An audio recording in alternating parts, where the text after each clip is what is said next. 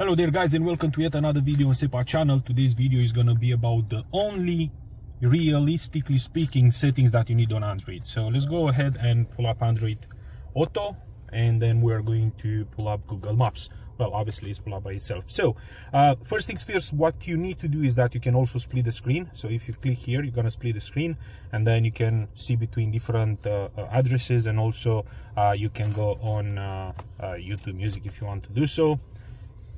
And when it comes to the map itself, we're just gonna have to click on search, and then you choose whatever you want to go for. As an example, in this case, we're gonna go to Tesco Extra. It's gonna be one literally here. We're gonna choose the destination. Now if you want to click here, I have a couple of filters, and then you can choose if you want to avoid motorways, if you want to avoid toll roads. So obviously, you know, there might be sections of the road you are going to have, depending where you live, you are going to have an entire highway that's going to be chargeable.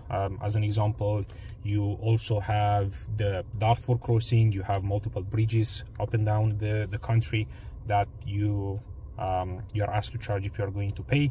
So yeah, feel free to tap on this, and also you can choose if you want to prefer a fuel efficient route. To be honest, as far as I've tested, it doesn't really look like much of a difference, but hey, what do I know? So yeah, pretty much these are the most important three settings.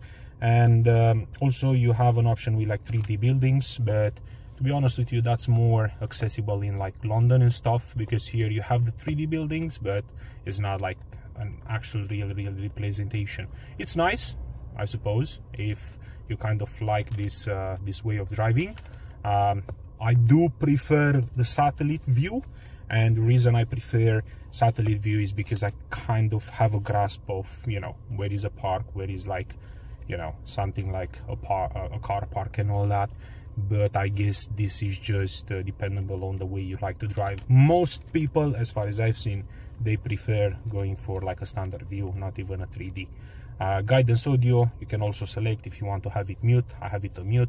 You can also select alerts only, and well, obviously unmute. For alerts only, it's only gonna tell you, you know, if you're going above the speed limit and stuff like that. So yeah, guys, this is pretty much all you need. You don't need anything else apart from that. And you know, obviously, if you want to know what Google Maps does, feel free to drop a comment below.